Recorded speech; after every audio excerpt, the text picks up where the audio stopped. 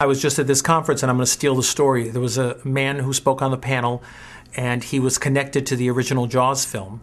And he was involved with the photography, I believe, but he actually said, we looked at that first day of dailies, and I thought, my God, we've got a clunker here. I mean, she's basically treading water, and that's all she's doing is treading water. How are we going to make this interesting? By the time John Williams got through with it, we were all afraid. And it was the same footage of this girl just treading water, dark water, but suddenly it was something else.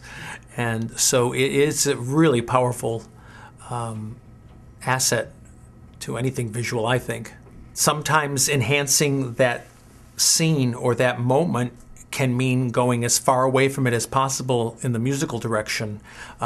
Someone once said to me in a class, I'm not quoting it exactly, but words to the effect of, you know, if you have a scene that's set in the rain and it's raining and the actors are wet and they're talking about rain, for God's sake, don't write rain music.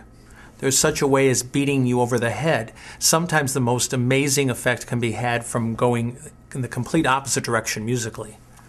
And so you have to be willing to explore all those possibilities and hopefully have a director that's willing to explore those with you. And obviously that's what makes the great film composers stand out from the okay film composers, is that they're also thinking of that as well. I like all of those kinds of uses.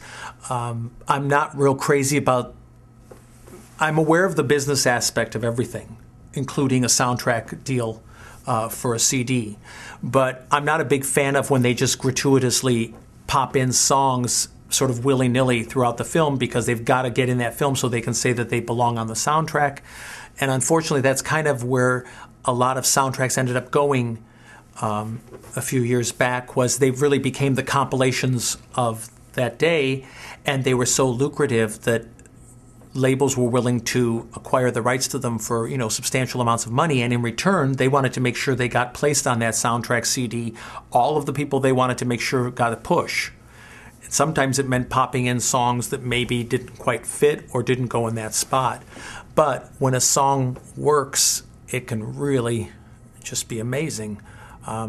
It's an old film, and maybe your students don't even know it or haven't seen it, but I always think of the first time I saw The Killing Fields, which, you know, is a spectacular film, and you go along and you finally get to the very end, and all of a sudden at the very end here comes Imagine by John Lennon, and it's such a powerful use of the song, and the camera kind of pulls back and there isn't any dialogue and the lyric speaks for itself, but it speaks absolutely to everything that just came before the 2 hours that you sat through.